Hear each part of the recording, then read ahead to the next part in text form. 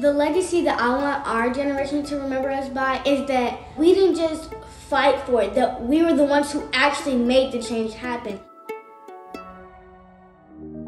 Hi guys! Oh my gosh! Hey guys! Hi everyone! We are Abercrombie's Kind Crew. Welcome to a very special episode of Play On. We're a group of friends who love to support great causes and have fun doing it. But today we want to do it a little different. In fact, we couldn't not talk about this. Black Lives Matter has created a lot of awareness in our country and around the world. Racism is a very important topic and it shouldn't be ignored. So today, we're going to use our voice to have a conversation about racism.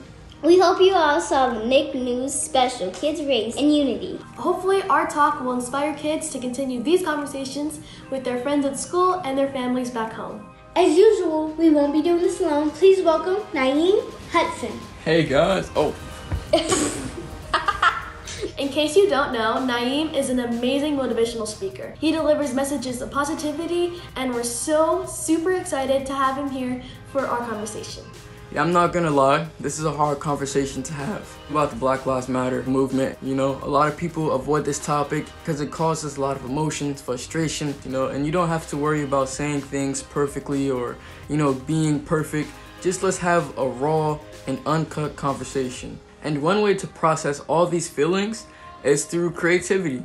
So you guys all have some markers, some pencils, and some paper, and I want you guys to create art, basically on how this topic inspired you. And I'm going to have another young talented artist, her name's Maura, create a mural of this conversation, how it impacted and inspired her.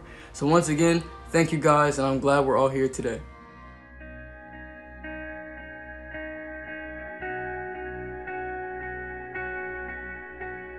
So how are all of you guys feeling? I feel like right now my head is in just a lot of different spaces with everything going on.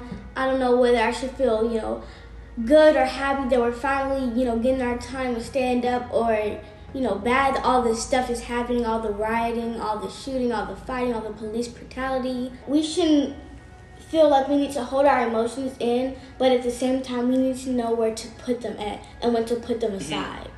One thing my father, teaches me is about emotional intelligence. Controlling your emotions and being mature in certain situations.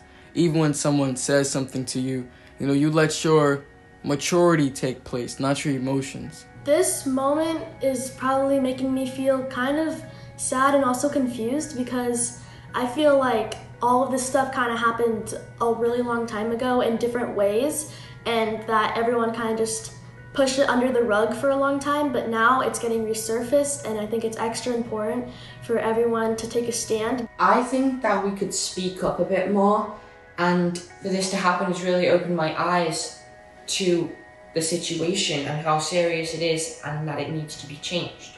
It's a powerful thing to use your voice because you never know how far it could take you.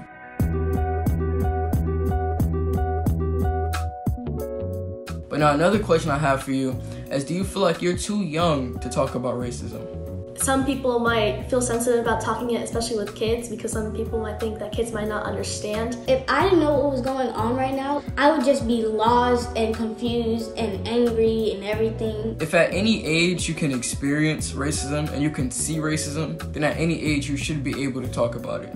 There shouldn't be a restriction of, you're too young to talk about this. You're too young to be seeing this, because at one point in your life, you're going to experience it, or you're going to go through it, you're going to hear about it, you're going to see it. So why not be experienced enough to know that when this time comes, you don't have to get angry. You don't have to get upset, because these things in your life, it's going to happen. It's a sad thing to say, but it's going to happen.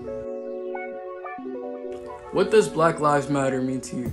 We're fighting for our justice and to be equal, because we're all just human. We all have flesh and bones. We're all just people. First of all, I feel like people misuse the word all lives matter, because when they say that all lives matter, they're including Black lives. They matter the most right now because they almost need our help. And there's an analogy where it's there's all these houses, and if a house is on fire, of course all the houses matter, but obviously the house that's on fire, that one matters most. I agree with that. What does racism mean to you? Racism means that to be mean to someone because of what they look like. Yeah. Everybody's born beautiful.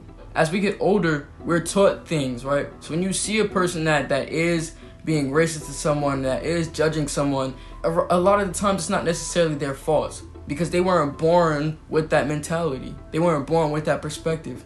It was something that they were taught, and that was something that their parents was taught, and just generations and generations of that information being passed down. So we need to be the leaders to inspire the next generation to change what's been going on.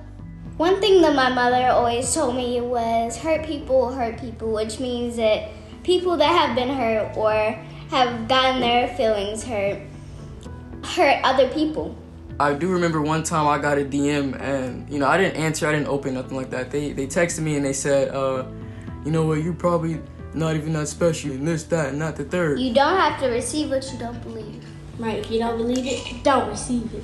When people are being mean to someone, it's usually because they're jealous or they're going through something that's really bad and they need to take it out on someone. So don't let a person's opinion, don't let a person's mindset knock you off your balance. You stay focused. Do kids in your school, right, usually hang around the same ethnicity? Meaning hanging around the same people that look like them? Most of my friends are girls, so they have curly hair like me. They may not have the same skin tone as me. Yeah, I've definitely had a bunch of variety of friends that look like me or don't look like me, but I never really have looked at that when I'm like picking out my friends, you know, like anyone's skin color. I just feel that it's on the inside that counts, and we're all the same on the inside, so. I feel like for me, it's good to have some friends that look like me so I can have some people who understand what I'm going through and they can talk to me about if somebody was like, you know, they don't like me because of my skin color, I can relate and help them with that problem. Do the characters in your favorite books and movies look like you? Well, most of the times in the books and the shows that I watch and read are pink and purple because they're cartoons most of the time. That's so true. You know, it's nothing wrong with wanting to see your image on screen. I read a lot of comic books, you know, TV and all that stuff, but a lot of them didn't look like me. Right. Nowadays, they're starting to put out more superheroes that do look like me, and they share my same skin tone, they share my same hair, and it just makes you feel powerful. Yeah, and then you're like, oh, I can do that, and I can do even more, so. Not necessarily swinging from buildings and, you know.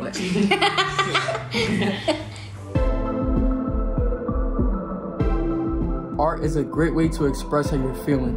So let's create, guys. So I love art. It's my favorite thing to do, and when I get mad or sad, like right now, I just draw, and it makes me feel a lot better. And I remember last time we made our own shirts, and that was about like expressing our feelings on our sleeve. It's a different way to express ourselves with more passion.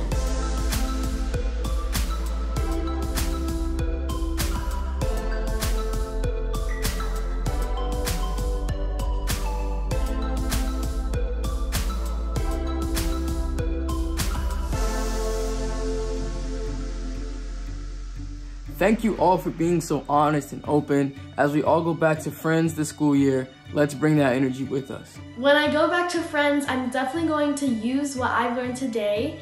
Kids need to step up and make a difference. We are the new generation, so we need to influence the next generation to change all of these bad things that are going on.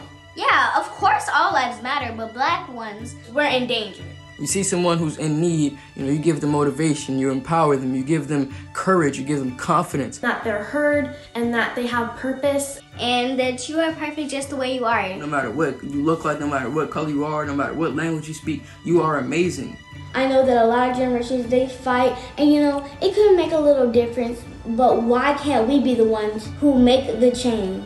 If you have a voice, which I believe you do, go ahead and use it. Yo, okay?